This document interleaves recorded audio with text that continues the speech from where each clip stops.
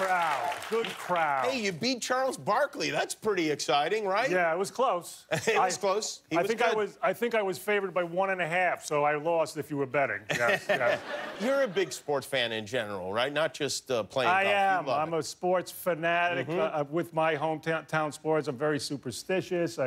It's really hard because I root for the Jets. Oh, yeah. And I look for any sign. You know, I had the other day during this season we were going to the game. Me and my kids were going to the game.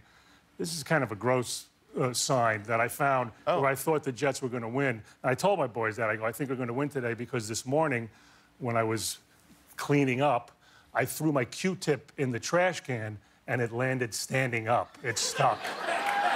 Yes. And like a javelin. Where anyone else would have thought, well, that's gross, I thought, that's a sign. Yes. And did the Jets win that game? They didn't win. They That's did not not win. A sign. It's not a sign at all. Your son, Matt, works here at the show. He's been working here for quite a while. And I'll tell you something, everybody loves him, too. He's a good kid. Yes, he's a good well kid. liked. In spite of me, he's a good kid. I'm very surprised Are you that really? I don't screw my kids up. I'm a good, you know, I don't think I'm a bad dad. I just know I'm neurotic. You know, I play little games. I play little hypothetical games with them. My wife tells me I need to stop this. Like what? The one I did with Matt was when he was like about 8 and he was just getting into basketball. We were in the backyard and I said to him, Matt, if I gave you 2 shots, if someone gave you 2 shots and all you gotta do is make one, and if you do, you get all the money in the world right under the basket. But if you miss them both, you lose your leg. And I'm saying this to an 8-year-old. And he thought about it, you know, and he says, I don't know. And I said, all right, forget about it. And then 2 days later, we were driving in the car, and from the back seat, he goes, Dad, would your leg just fall off, or would they have to cut it off? That's a really good question. Yes, and I told him, I guess they got to cut it off. He went, all right, I'm not doing it. Then I'm not doing it. Yeah.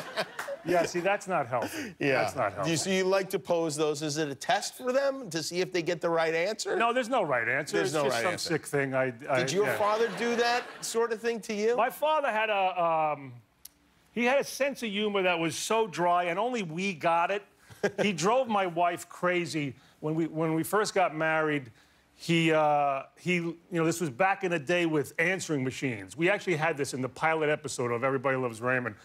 And he learned the code to play back our messages. So he would call from outside, hear our messages, and then he would leave a message saying, you know, hey, Anna, your friend Linda went to the gynecologist. Maybe you should, whatever, yeah. And my wife would freak. You know, she would be like, that's reading our mail.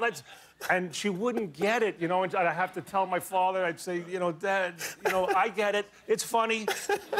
It's funny. She doesn't get it. She doesn't get it. And he goes, come on. I go, please stop. And so I thought I handled it.